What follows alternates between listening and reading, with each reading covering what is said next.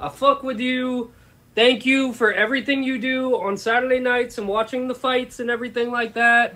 I fuck with it. Yeah, I fuck with it. Genuinely, I fuck with it. Fucking right. I give myself a fucking tap on the back too.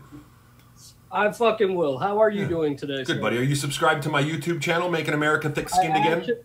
I actually fucking am. Attaboy. Cool. Thank you, I brother. actually fucking am.